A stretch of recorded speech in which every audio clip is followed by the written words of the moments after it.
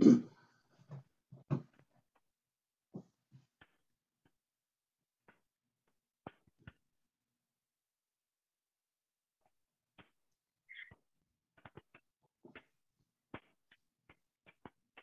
then that's your cue.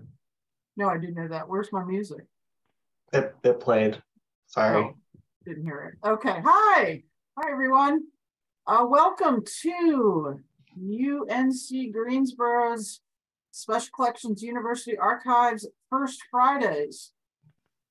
Today, we are excited to have University Archivist Erin Lawrimore and Digital Technology Curator Richard Cox to discuss their project, Well-Crafted North Carolina. Project documents the history of beer and brewing in North Carolina.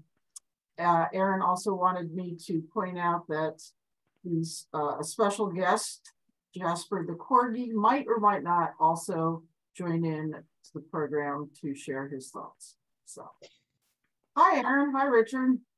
Hey, Beth Ann. Hi. Wow. Okay. Those figurines. Okay. So. Oh, this is only a small portion, but you know. Okay. Well, are any of them drinking beer? Yeah. Well, let me bring up my share screen. How did I get?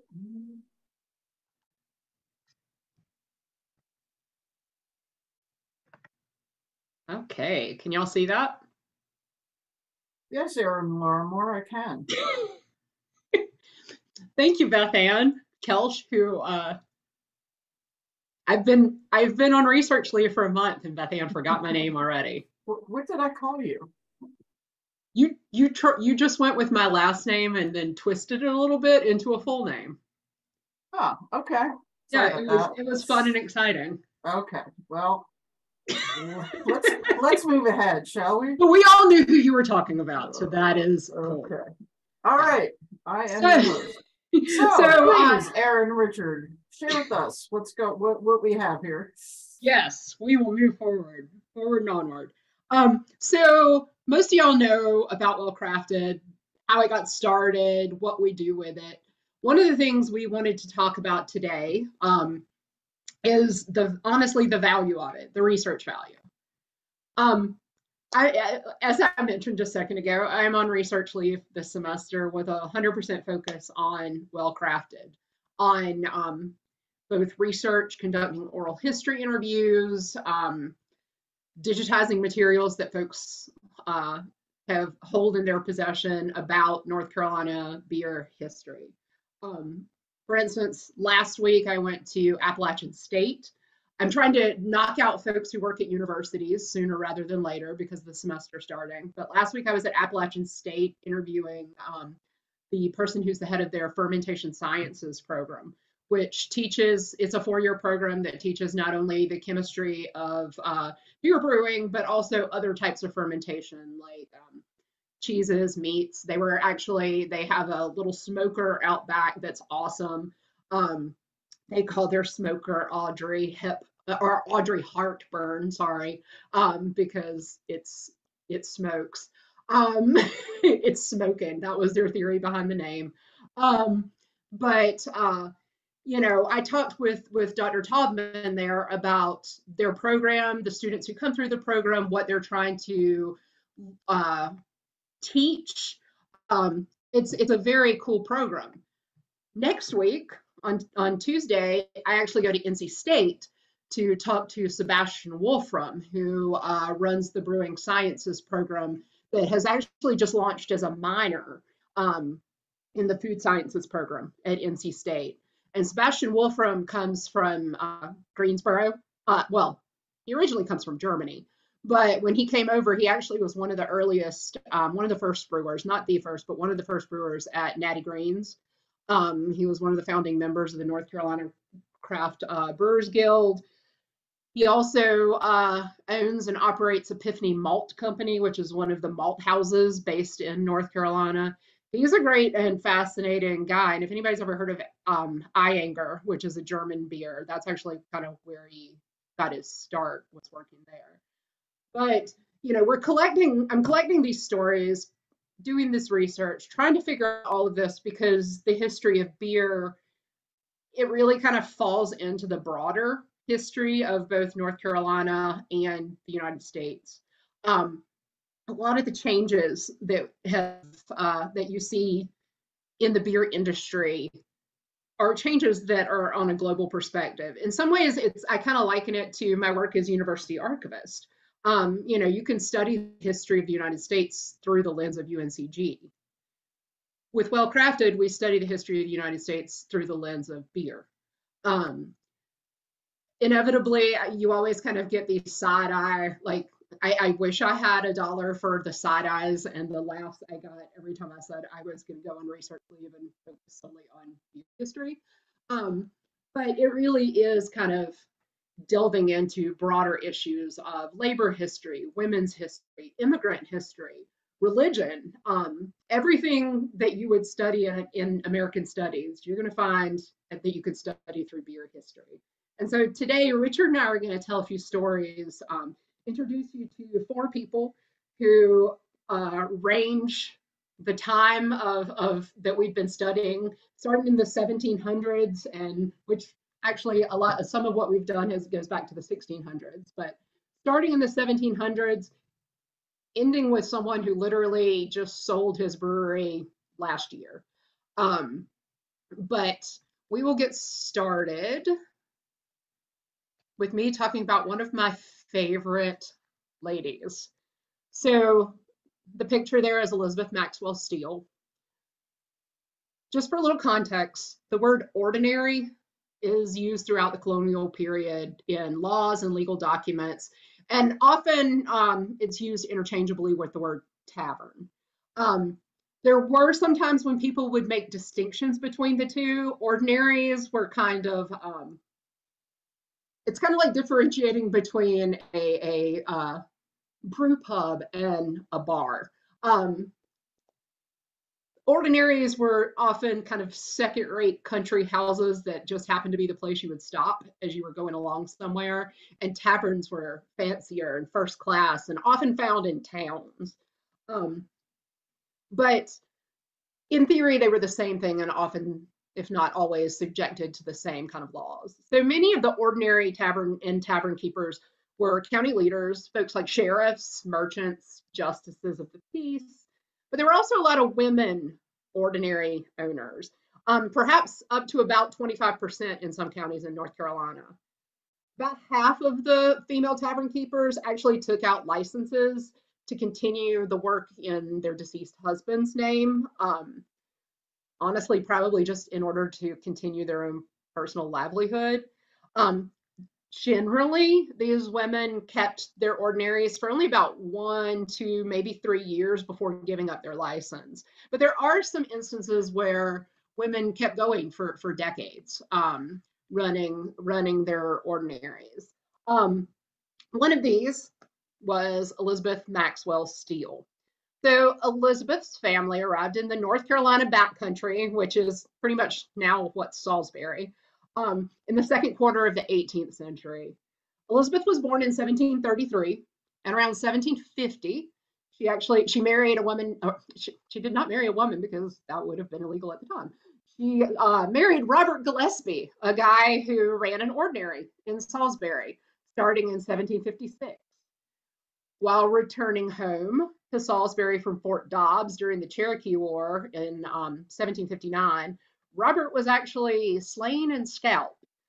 So Elizabeth was left behind not long after they got married, but she had this tavern and she was able to kind of keep that license and keep the business going. So the next year in 1760, she used some of that money to buy land in the North Square of Salisbury to operate her own tavern, her own place. And it was really, really successful. She actually did well enough to continue buying land in Salisbury and across what was then Rowan County, which was basically the western part of the state, for years to come. In 1763, she married another tavern owner, William Steele.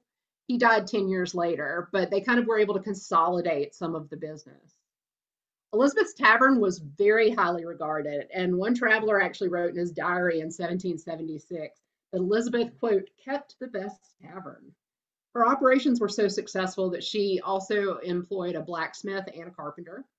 She also owned 5 enslaved people, which was a large total for any resident of the North Carolina backcountry. She did business with many prominent leaders in the region, including the leader of the Surry County Patriots and William Davie, who was a Patriot leader in the area. The tavern wasn't necessarily called Elizabeth's Tavern. It was just known as Elizabeth's Tavern. A lot of these taverns didn't actually have formal names. They just got called something and it stuck. But they were usually just indicated, honestly, by a placard at the front of the building. So you typically didn't have to have a formal name. You just registered it as Elizabeth Maxwell Steele's Tavern. So, as you probably can guess, though, her tavern was a community gathering space and a place where news was shared. Elizabeth prided herself on that, and she actually would write to family members across the eastern seaboard to try and learn more about what was happening during the Revolutionary War outside of the North Carolina backcountry. In the fall of 1780, she wrote her brother-in-law, Ephraim, in Pennsylvania, because of course he was named Ephraim from Pennsylvania, asking for information about the war that engulfed the new United States. She had 2 sons who served in the military, but she actually felt that as a tavern owner, she was actually obligated to get this kind of information. She would frequently write to Ephraim and ask him to send, and she would use the phrase Northern intelligence. And she would flat out tell him, I need all the information I can get. And she referred to herself as a great politician, meaning she was sharing the news of politics. So Elizabeth would also send information that she gathered in her tavern about wartime activities in the South up to Ephraim. Only 16 days after the 1780 British attack on Charleston, Elizabeth actually wrote to Ephraim, quote, I'm sorry that I can't, knowing you to be a good Whig, make you happy with some news from Charleston. We every day expect to hear of a general storm on, or the continued blockade of Charleston, 6,000 or 7,000 we conjecture on each side. So by 1781, the war had moved closer to Elizabeth and to Salisbury. As British forces began to move into North Carolina, the Continental Army, commanded by General Nathaniel Greene, began to move through the region to prepare defenses. In February of 1781, so the story goes, stories are always the best, General Greene rode into Salisbury alone. He entered Elizabeth's Tavern, and he was joined by a surgeon from Daniel Morgan's army who was busy writing out parole papers for sick and wounded soldiers. General Greene appeared disheveled, and Dr. Reed actually inquired about his condition. And Greene reportedly replied, yes, I'm fatigued, hungry, alone, and penniless. Elizabeth overheard General Greene's remarks. She entered the room, handed him, plopped down on the table, 2 big bags of money, and stated, quote, take these, General, you need them, and I can do without them. General Greene then left the tavern, newly financed and encouraged. But this is my favorite part, before departing, he removed a portrait of King George from the wall and wrote on the back of it, "Oh, George, hide thy face and mourn."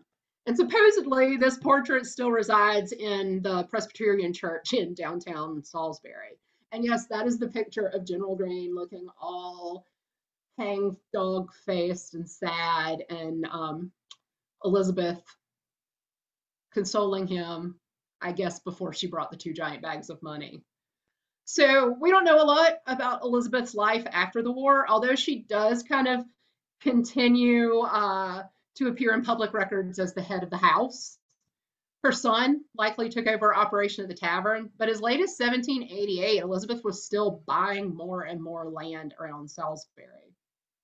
She bought some of the newly available property that was seized by the state during the Revolution, and eventually became one of, if not the largest landholder in Salisbury, definitely the woman who held the most land in that area. Elizabeth died on November 22nd, 1790. She was in her late 50s, and she had outlived one of her sons, two husbands, and a grandchild, and she is buried in Salisbury. So I'm going to turn it over to Richard now, who's going to tell you a couple of more stories where beer and brewing kind of intersect with bigger social and cultural issues and histories.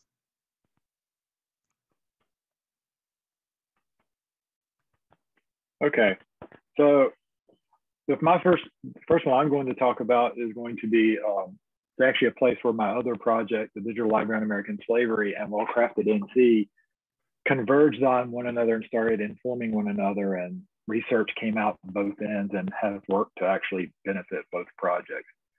So I'm going to be talking about a gentleman I've been doing a significant amount of research on with a Register of Deeds in Orange County named Africa Parker. So I'll be talking a lot about what I know about his life, which is not a lot. And I'll also mention an ordinary per Kathleen's curiosity earlier.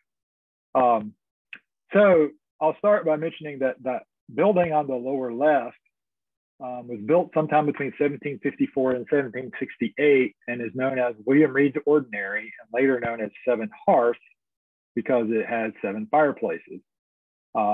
It was built on the Stillhouse Branch Creek in Hillsborough in Orange County and has served as a tavern that I know of at least twice. It still stands, is a house that is lived in, and is considered historic property. So go ahead and mention this building and its location because it's going to play into what I know about Africa later. So the earliest mention I found of Africa was actually in 1776, and it's where his last name actually eventually will come from. At the time, he was enslaved to a man named James Parker. On August 28th of 1782, Africa was sold to a man named William Courtney, a Quaker, for 1,005 pounds. And by 1784, William Courtney also became the owner of the land on which William Reed's Ordinary sits. So the building has come back around into it already. On January 7th of 1790, William Courtney deeded the property to his grandson, Josiah Watts Jr., who in 1798, in his will, left it to the estate to his brother, Thomas Watts. Remember these Watts names as well, they're all going to come back around, which is part of what ties us into the LAS, is all the importance of people's names. So in November of 1798, Africa shows up in a deed as an enslaved person when William Courtney used him as collateral in a loan to another gentleman named William Kane, who was also a Quaker. This loan eventually defaulted to William Kane, and as a result, Africa became the property of Kane. Within 3 months, Africa Parker was emancipated by Kane. Kane said about Africa, and I quote, "Africa hath rendered unto your petitioner several meritorious services of high importance to him. Amongst others hath taught and instructed your petitioner and one of his other slaves in the art and mastery of malting, brewing, and distilling grain, whereby your petitioner hopes to derive great profit and gain." So Africa, have now discovered, is someone who is very experienced in not only making beer, but also distilling liquor. In short, it was given this freedom, he worked for his freedom because he basically paid for it through, they were going to make more money basically because of what he did, so they freed him. Perhaps that's a ruse because we are talking about a Quaker who only was in possession of Africa for a few months, but there's only conjecture about that. The point is, he was enslaved. He taught others how to make beer and was emancipated as a result. This is when he was given the last name Parker by the court, which again was the last name of at least the earliest enslaver of his that I can find. On June 18th, 1799, an indenture was made between Thomas Watts of Orange County, remember the Watts name, it's the same family, Orange County, and Africa Parker, arranging between them a, quote, co-partnership and joint trade in, quote, the art, mystery, and business of a distiller, end quote, for 12 years.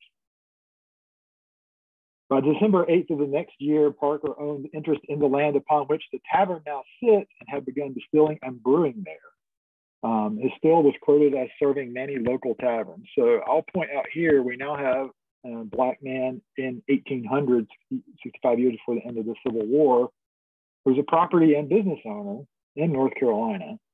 His partner is the grandson of someone who was formerly enslaving him. It's a tangled web. So, Africa Parker deeds in trust to William Kane in, I think also 1800, yeah. Africa Parker deeds in trust to William Kane, who once enslaved him, David Ray and James Yarborough, merchants in Hillsborough, security for 3 separate debts, his interest in the brewery and distillery, with the still house, 2 stills, and anything still connected to it. What this is really saying is that the business was doing well and they were taking business loans. The very next year, the debts were paid off by Thomas Watts. So again, they were doing good business. They got the loan. They paid their loan off the next year. And that's as far as I've been able to trace this person. A couple of interesting notes about Africa. He could read and write and would often include a freed man in his signature. And based on information from the Register of Deeds in Orange County, he was probably the first African-American business owner in the county and definitely the first African-American property owner. And he was a brewer and distiller. That's Africa Parker.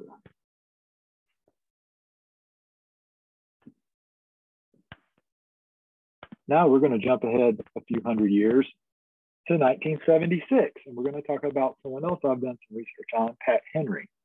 And it is a Miller logo and a presentation project about craft beer. So feel free to pick on me about that.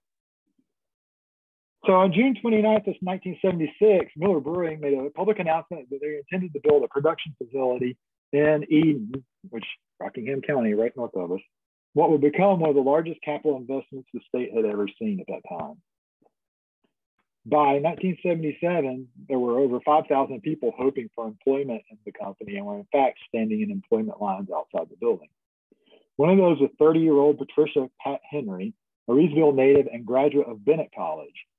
Henry had just left a position with DuPont in Martinsville, Virginia to return to North Carolina and had no experience in the brewing industry, but did hold a degree in chemical engineering from Bennett. And her interviewer commented that he thought her resume showed potential as a future brewmaster. She was hired as a brewing supervisor and commented that she remembered on the first day on the job in 1977 because it was so early in operations that there, quote, were no workers. They didn't even have walls up in the brew house. And though she would eventually manage 4 brewers in the role, she and the other supervisors were actually the ones working the lines themselves until Miller was actually able to hire enough employees to handle the production line. By 1983, she was promoted to a position as head of the bottling operations, a position she held until she fulfilled her interviewer's prediction and became brewmaster, at that point making her not only the first female brewmaster at a major brewery in the country, but the first African-American female brewmaster as well. She supervised 40 brewers, held the position from 1992 until 1994, when she was again promoted, this time to packaging manager, supervising over 300 employees in 14 different production lines. In May of the next year, you can see she's very upwardly mobile. In May of the next year, she was made plant manager in charge of the entire Eden operation.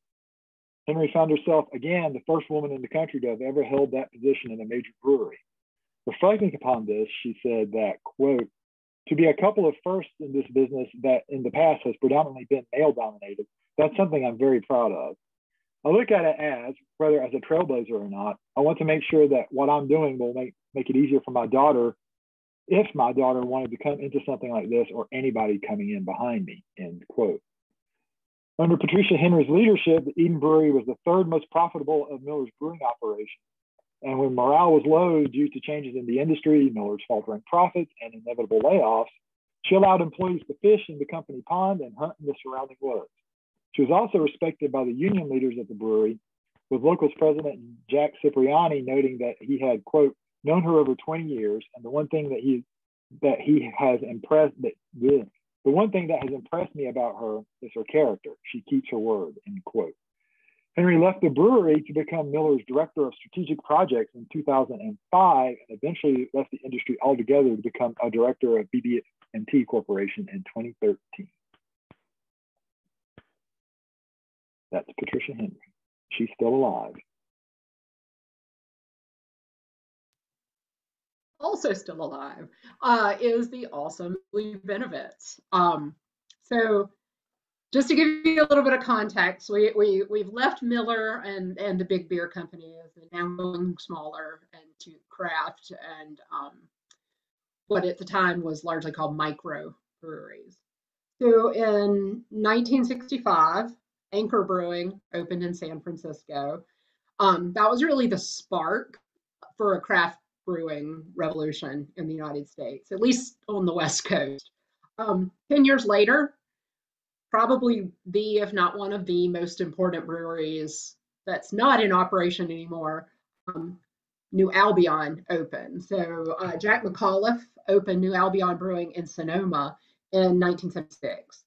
It was one of those places where everybody throughout the region who was interested in beer, everybody who wanted to open a brewery, everybody who wanted to learn about home brewing would go there and talk with Jack McAuliffe.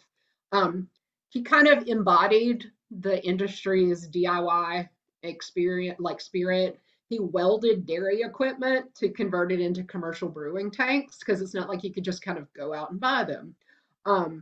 Everything that was in use, he made in some way, shape, or form because there just was not an industry.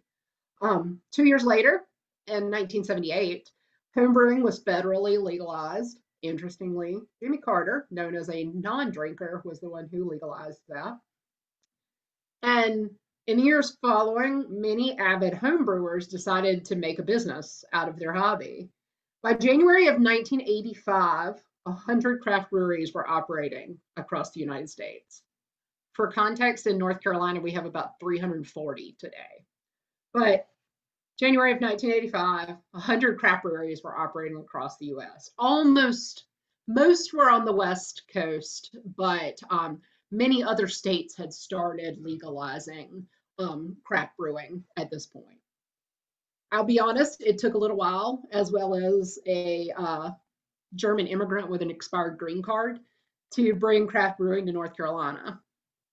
In 1980, Uli Benevitz moved to Eastern North Carolina, working as a farm manager and an agricultural land developer in the small community of Engelhard on the Pamlico Sound. He got a call one day from his brother in Munich offering to sell him some brewery equipment. Uli, who missed the beer of his home country, bought the equipment and had it shipped over to North Carolina, hoping to open a small restaurant and brewery in the town of Manteo. That's the city where he and his wife had decided to settle down. It was only after making that equipment purchase and getting the equipment over here that Uli realized there was a little bit of a hitch in his plan. The state of North Carolina didn't allow breweries to sell their beer to customers on site. Undeterred, Uli, again, a German immigrant with an expired green card at this time, worked with the state's Alcoholic Beverage Control Commission to change the law of North Carolina and to really open the gateway to the craft brewing industry in the state today. Uli crafted language to expand the existing law that impacted wineries. So wineries at this point were allowed to sell for consumption on site. So he basically just went in and said, scratch out the word wine, put in the word beer. State Senator Mark Bass-Knight, who was the person who represented the Manteo area, sponsored Senate Bill 536 in 1985. And he framed it as a bill supporting what he called, quote, a little hobby project on the Outer Banks. The bill was titled An Act to Allow On-Premise Sales of Beer at Many Breweries, many M-I-N-I, not M-A-N-Y, at tiny breweries. And it passed the North Carolina House in June and the Senate in July of 1985. So July 4th, 1985, interestingly, was the day that microbrewing, craft breweries officially were allowed in North Carolina. It really opened the floodgates. Uli led the way when he opened Weeping Radish Brewing in Manteo the following year. in 1986. He opened a second location for Weeping Radish in Durham in 1988. Green Shields Brewery in Raleigh and then Dilworth Brewing in Charlotte followed soon after, both opening in 1989. And in 1990, Greensboro got the state's 5th brew pub when Loggerhead Brewing Company opened on Vandalia Road. But all of this traces back to Uli, who, really opened the gateway, opened the flood, opened everything up. He's a personality.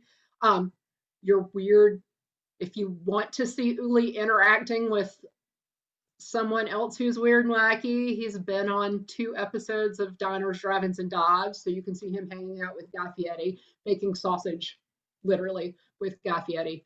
But last year, Uli actually sold Weeping Radish. It's been bought up by a developer based out of, I believe, Raleigh, if I'm not mistaken. The understanding is that the brewery part will continue, the restaurant will continue, but at this point, it's not 100% sure. It probably won't reopen in any capacity because it's on the Outer Banks until next spring. But Uli is an immigrant who made an impact on North Carolina beer. Oscar Wong, who opened Highland, another person who, Oscar is actually an immigrant from Jamaica. He's from Jamaica, but he's of Chinese descent. The North Carolina craft brewing industry today would not be where it is without immigrants coming in and bringing their experiences from outside the country into North Carolina. So that's your quick rundown of some of the interesting folks. Richard, do you want to give a quick shout out to the awesome gentleman in the picture on this slide? Sure, that gentleman, and I believe he was on our very first slide as well, his name is Chap Bodenhamer, and he was the owner of a saloon in Winston-Salem. He's one of the few people we've actually identified as both a person and photographs, and we have photographs of them, and we actually know where their saloon was located. Chap Bodenhamer. And yes, he has magnificent hair. I think Richard could actually sport that hair. I think he's got the hairstyle, the cut to do it. I told him he should go as Chap Bodenhamer for like Halloween one year. Then everyone has to listen to him when he explains who he is. But anyways, that's your quick rundown. That's some stories about Well Crafted and where it intersects with larger issues, larger pieces of history. I'm happy, we're happy to answer questions. I think I saw David's name pop up on here too. So as y'all know, David also works with us on the project. He might be able to pop in with some answers. David doesn't want questions. That would involve interacting with humans, and we all know how David feels about that. But if y'all have any questions, happy to answer them about anything we talked about today or the project or even the research question that the research leave that I'm doing. Shelby has a question. She'd like to know where to go. How long was Africa enslaved to the Quaker, and how was he freed? Good question. He was enslaved to 2 different Quakers over a period of time, starting in the mid 1780s.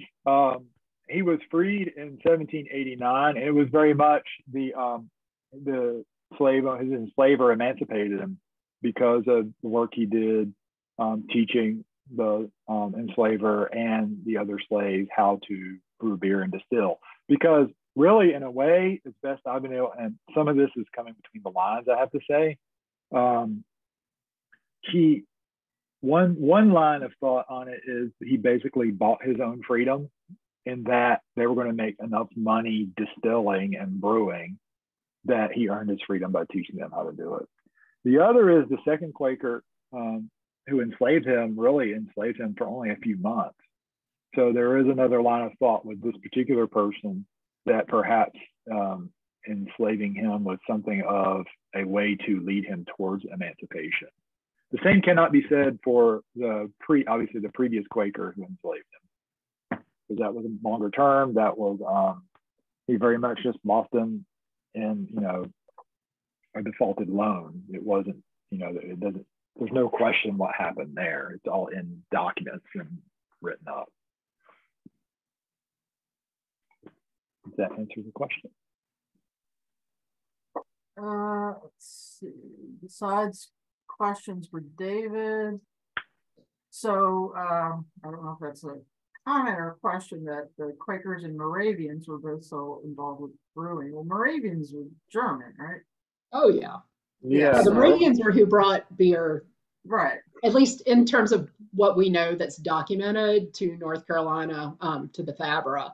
That's the first documented brewery, a formal kind of operation that we know of in the state. And they brewed for the community, but they also would sell to strangers, the outsiders.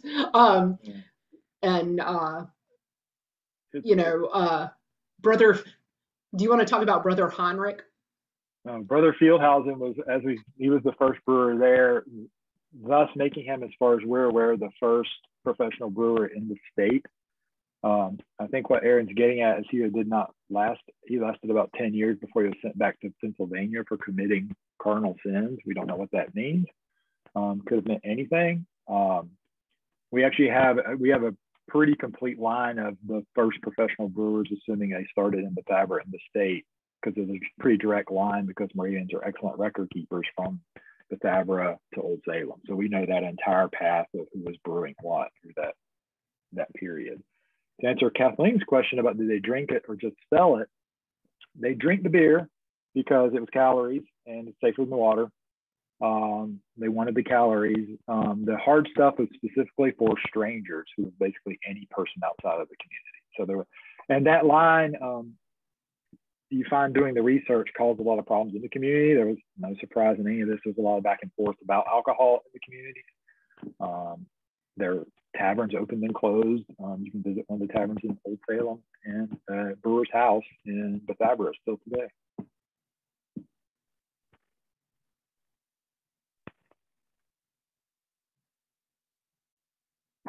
Yeah, and I will say, so one of the other things, we actually, talking about the Moravians and being excellent record keepers, we actually have a copy of one of the beer recipes. It's in Old German, of course, but, we're not talking about, they're not chugging down, triple IPAs that are 14%.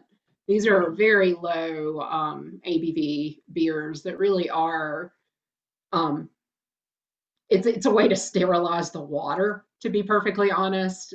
They maybe have 1-2% alcohol in them, extremely, extremely low ABV. And that's what you see in a lot of places that have brewing traditions, as well as traditions of drinking beer, during the day at lunch, because the water is safer. You see beers that are under 3%, which, here in the US, finding a beer under 3% is not going to be easy, because no one's going to make it, because it's not going to sell.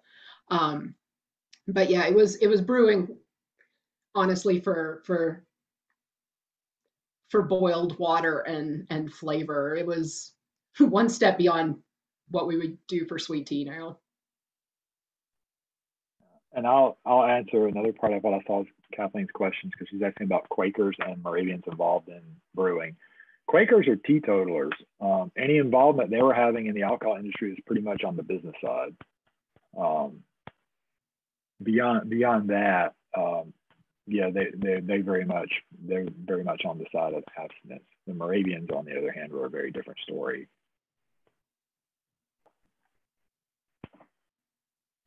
Well, thank you, Erin and Richard. I'm going to go have a beer now for lunch, I think, because I'm worried about the water. If the water in the library ever goes bad, we're all going to Old Town. Nice. All right. Remind me sometime to tell you the story about the water at Grandover and why it was too nasty for Budweiser to build a brewery there. But you can put a resort, have a lovely time. Oh, Lord. Okay, thanks for the tip to not places not to vacation. Well, you all have a great rest of the day, the weekend. Pat Jasper for me. See you all on the flip side. Thank you everyone for coming. Thanks. Bye.